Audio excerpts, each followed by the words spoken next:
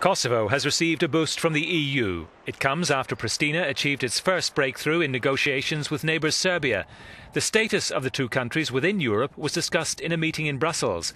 Kosovo Prime Minister Hashim Thaci was encouraged to move forward to accession to the 27-member bloc. I believe that the future for Serbia and Kosovo lies in the European Union, and I do believe that we have to move forward for both in the right timeframes and the right way. A lot of the work that needs to be done, as you know, is about legislation and the technical work that has to go on, and we encourage both to move forward with that. Serbia lost control of Kosovo in 1999 when NATO waged a bombing campaign to halt killings of ethnic Albanians in a counterinsurgency war.